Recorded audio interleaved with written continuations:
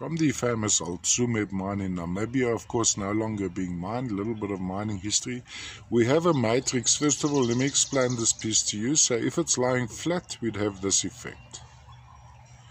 Have this effect going around like that. Matrix, the relative weight is quite heavy, but it is sericite, which is a lead-related mineral. Point of display, so we have a little bit of contact over here, a bit of contact on some of these crystals. So the main point of display, I would use this crystalline section up here as the main point of focus on this piece. Often I find little inclusions of other minerals inside the sericite. I don't see any off the cuff. Often a little bit of blue poison jackite sprays or the likes. And then the matrix, most likely a little bit of galena in the backdrop. I'll have a closer look under magnification.